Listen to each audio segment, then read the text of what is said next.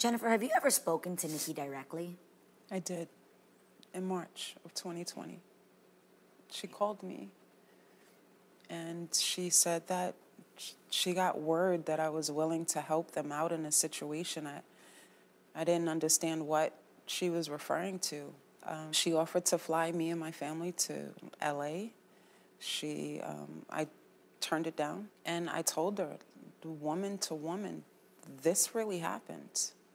And I hadn't spoken to her since. Now, you allege that Nicki and Kenneth were harassing you. In what way? With them sending people to negotiate numbers as far as money is concerned with family members.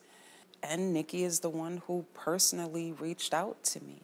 She's, in regards to helping them in this situation. And then the threats that I received because I kept saying no to every offer, to every suggestion. The last incident was when one of their associates put $20,000 on my lap, and I still kept saying no.